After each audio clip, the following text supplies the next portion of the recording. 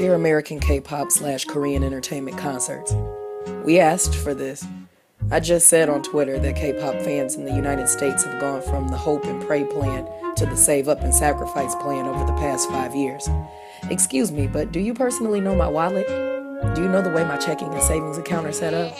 Between January 25th and this summer, we have GOT7, Dumbfounded, Kim Bum-Soo, Palo Alto, B1A4, Hyuna, BTS coming back to kill us all, Giddy Boy and Black Nut, AOMG coming back to maim us, and Sisters Hyolyn, and don't even get me started on South by Southwest 5th K-pop night out.